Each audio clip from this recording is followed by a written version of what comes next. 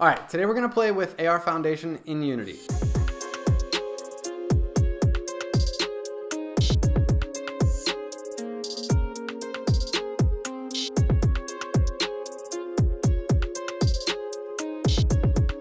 We're going to make a starter project because I find myself doing basically the same three things every time I load up a new project in ARFoundation.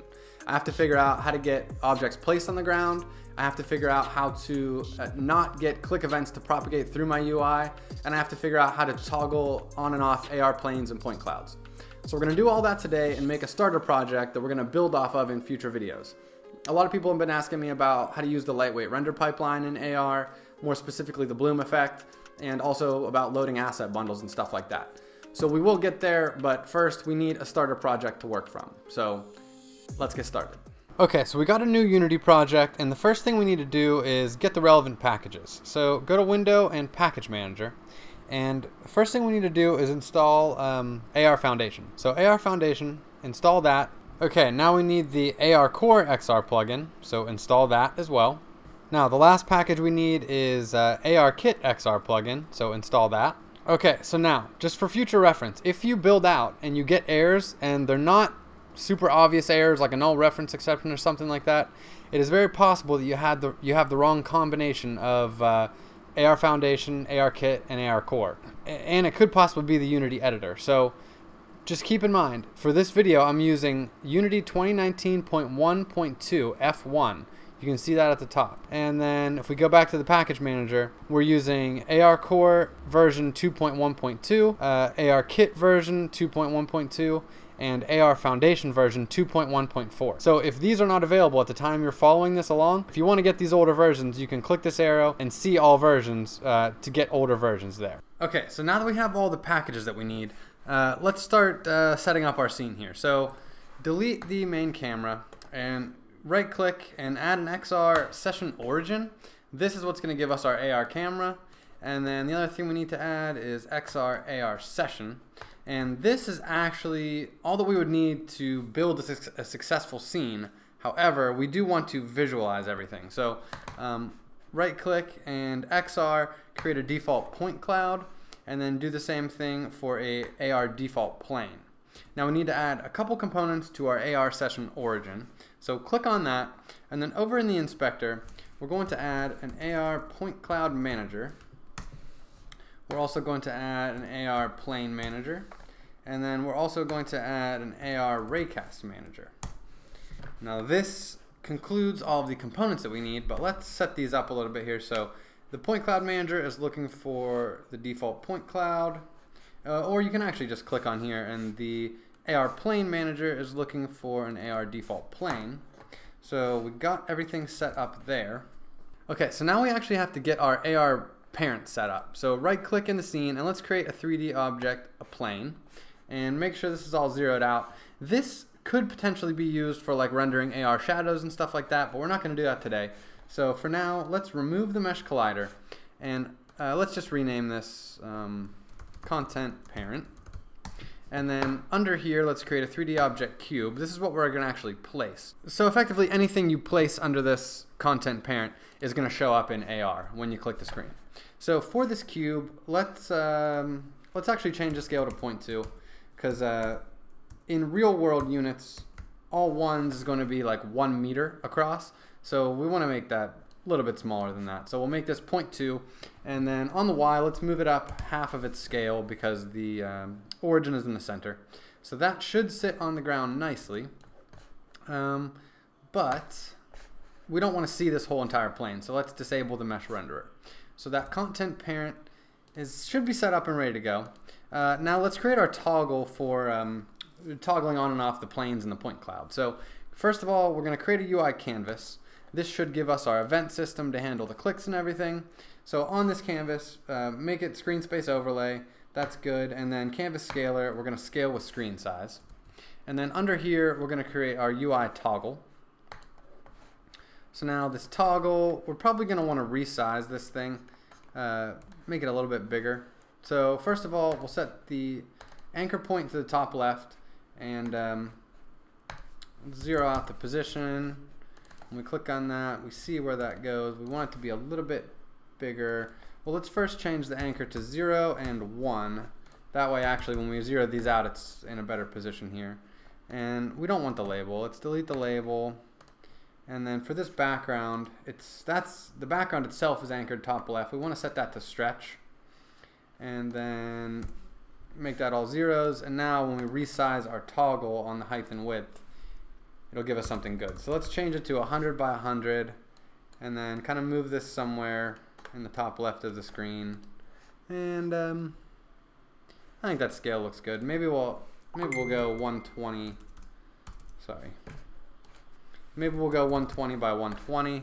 And then let's actually make the check mark scale with the box. So we'll set the check mark to stretch.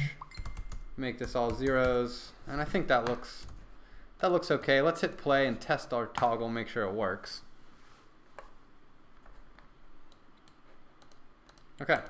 Okay, so everything is good here. So let's right click in the assets folder and create another folder, and we're going to call this scripts. Inside the scripts folder, we're going to create 2 scripts. The first one is going to be called place content. And then let's make another script, and we're going to call it, let's call it toggle AR.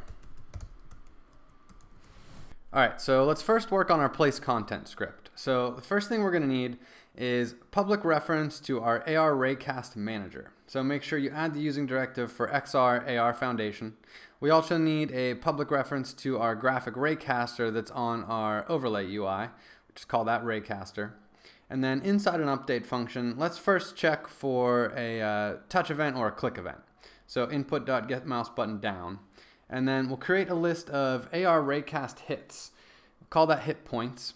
And then from there, we're going to do raycastmanager.raycast and actually perform the raycast with the mouse position.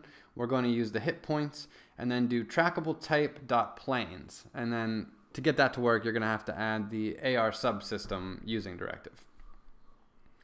So then we can check if the hit point count is greater than 0. That way we know we actually got a hit. So we create a new pose from that first hit point, and then from that pose we can just set this transform position and rotation to that of the pose. So that's going to handle placing our entire content parent where it's supposed to go.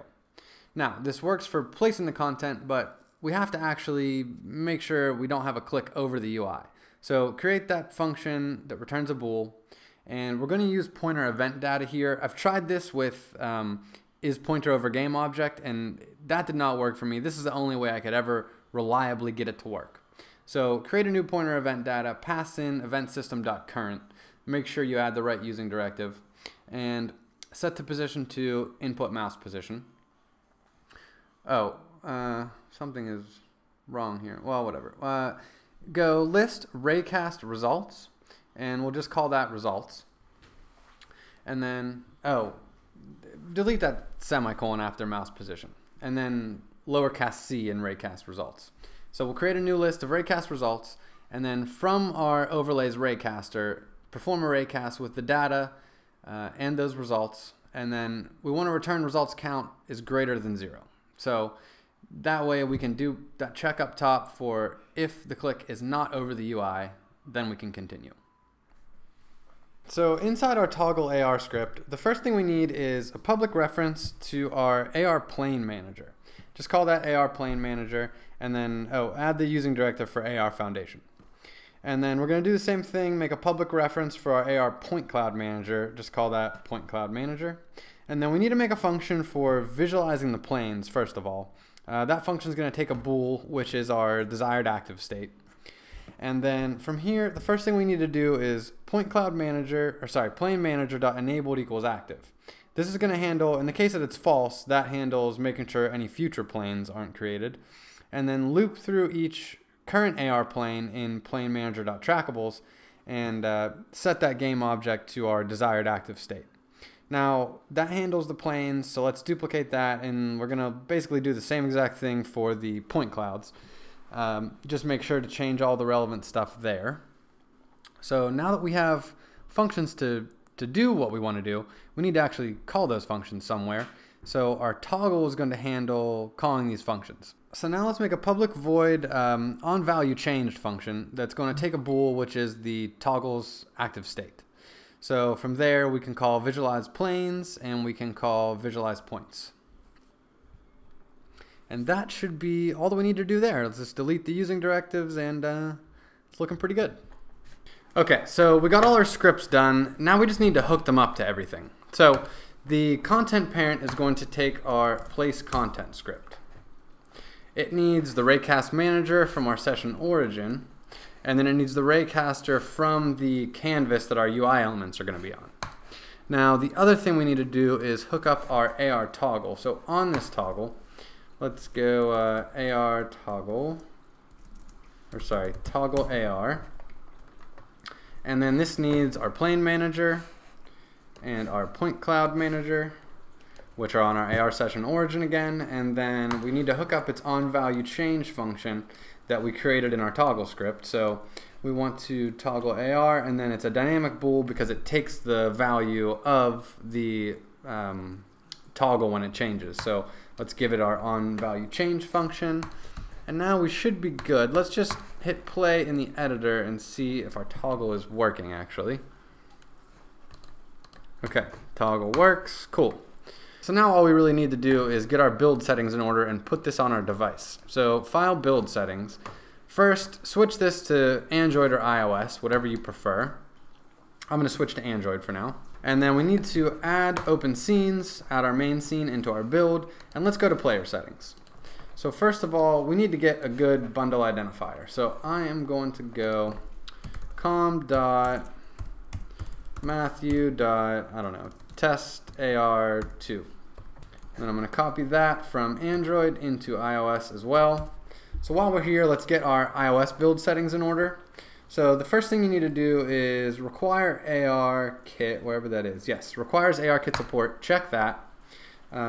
That's going to add in automatically a camera usage description. So we want to change the target min version for ARKit is iOS 11. So we'll do that, and then down in architecture, universal, change this to ARM64. Now you should be good to just build out and run. Everything should work on iOS. So for Android, let's go over here. Let's remove Vulkan from the graphics APIs. And then there's one other thing. Oh yeah, uncheck multi-threaded rendering. Oh, so I tried to build and I forgot one thing. We need at least Android level 24, min level 24. Alright, so now let's build and run, and yes, everything seems to be working. Okay, so I loaded everything up, and everything seems to be working nicely. We can place this little cube wherever we want. Looks like it's on the ground, and we can toggle our AR stuff on and off. Alright, so that's it. That's all I got for today. Hopefully this video helped you out, but now we at least have a good ARFoundation starting point that we can build off of in future videos. So subscribe to this channel. Look out for our upcoming videos. We're going to try to do videos like every Tuesday. The next one is probably going to be from Luke, so make sure you tell him that he's a bum and leave all kind of hateful comments. But that's it for now. So again, let me know in the comments what you guys want to see in the next ones. Goodbye.